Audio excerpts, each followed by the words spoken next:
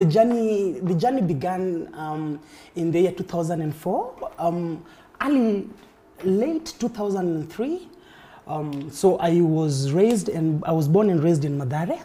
So deep down in the slum, up there in Isili, we had an organization called MISA.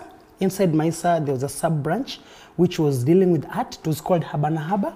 So after school, I could go there and we could be taught how to dance, traditional dances, acrobats, drumming, playing guitar, playing keyboard. Yeah.